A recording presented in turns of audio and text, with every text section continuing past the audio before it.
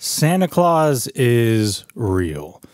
The modern conception of Santa Claus is a multicultural blend mythicized with lore over the centuries, but still stemming from a real historical person known as Nicholas of Myra. In our day, particularly in American culture, St. Nicholas is mostly used as a mascot of secularized, commercialized Christmas, but this is not the case in every culture. Some recognize and remember Santa Claus as St. Nicholas, while others separate this new blended mythical version of St. Nick from the historic person, recognizing them as two separate entities. Now let's stop for a second and point something out.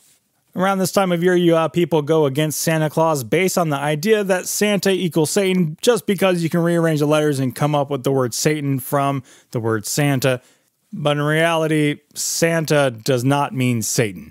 Santa is used in many languages still today and is translated as saint, coming from the Latin sanctus. You can just look it up. Again, it's not a conspiracy. Where does Santa Claus come from? It came from Nicholas's Dutch nickname Sinterklaas, which is a shortened form of Sint Nicolaas. Anyway, who is Nicholas of Myra?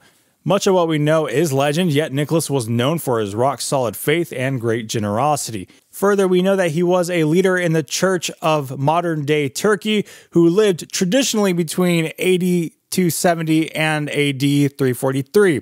He was known for giving his wealth to those in need and being zealous for the truth. Legends say that whenever households left their shoes out to dry, Nicholas would leave money for those in need. One of the most popular accounts of Nicholas's generosity was when he provided bags of gold for 3 daughters' dowries, which would allow them to marry and prevent them from being sold into slavery. He was also known for his compassion towards children and sailors, but especially for his passion for the gospel. Legend has it that he lived underneath the Diocletian persecution in AD 303-313, in which he was exiled, imprisoned, and eventually released covered in his own blood from beatings while still confessing Christ and proclaiming the gospel.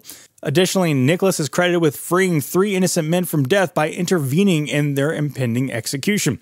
One of the most famous legends in church history is found at the Council of Nicaea in AD 325, in which Christians came together to resolve the Arian controversy. The Council of Nicaea dealt with the teachings of Arius that propagated that Jesus was a created being lower than God, and it declared that heresy. But legend states that when Arius sang a hymn reflecting this heresy, Nicholas hit him for his blasphemy. Now, many do point out that this legend grew in popularity in the 14th century, but it nonetheless can inform us of how people view Nicholas and his zeal for the truth. Overall, what we see is a generous man beaten for preaching the gospel, who was nonetheless zealous for the truth of Scripture and extremely zealous for the Lord Jesus Christ. So what do we do today? In many ways, the modern Santa Claus story brings dishonor to the man it was formed around, as Nicholas detested myths and errors. Nicholas lived his life all for Christ, and we have allowed our culture's myths to strip that away from Nicholas and forming a new mythical Santa Claus. Santa is most often depicted as a tracker of moralism, looking to merits to earn gifts and favor. This is contrary to the message of Scripture and St. Nicholas himself. In many ways, our culture has turned a brother in Christ into the very opposite of what he stood for in attaching myths and conditional clauses to his generosity. In reality, Christmas is a celebration of the incarnation of Jesus Christ, and Nicholas would want Jesus Christ to remain at the center of the season. However, whether or not a family actually plays the Santa Claus game is up to them.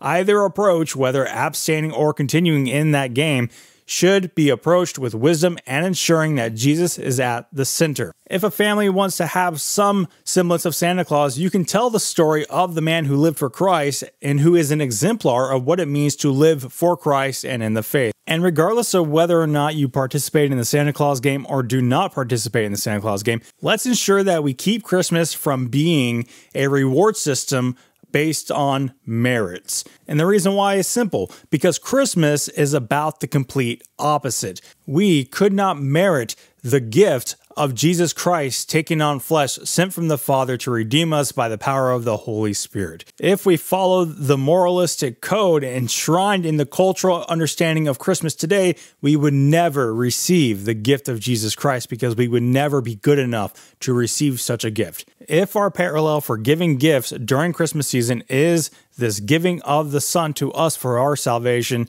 then we would do well to reflect an open, generous, non-meritorious, gift-giving mentality.